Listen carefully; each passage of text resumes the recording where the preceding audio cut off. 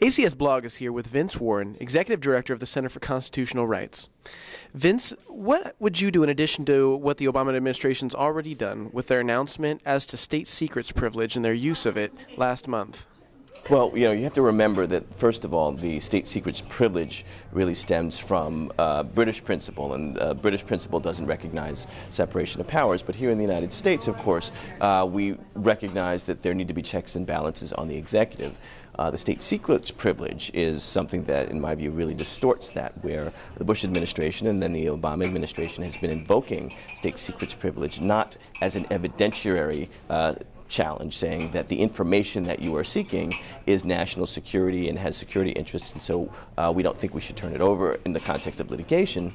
But they've been saying that the entire lawsuit that you're filing, whether it's with respect to Meher Arar, CCR's client, who's the Canadian rendition victim, or Khaled El-Masri, who's the ACLU client, who was also rendered to torture, that these cases are, that any information that these cases invoke are so dangerous to national security that we need the whole entire case dismissed.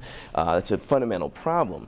Last month, the Obama administration and Eric Holder, the Attorney General, came out with some guidelines, and the guidelines addressed a number of things, and it changed the burden, the level of threat that the government should invoke, and it also said that the government would essentially use its powers for good and not evil. So the government won't, for example, invoke state secrets where the underlying rationale for invoking it would just be to embarrass the government, which is all good things. But what the new internal policy guidelines don't do is it doesn't remedy, I think, the holdover from what the Bush administration was doing, which was essentially saying that the judicial branch should have no review over the administration policies when those policies involve allegations of threats to national security. So essentially the Obama administration is saying that there doesn't seem to be a role for the judiciary to determine whether the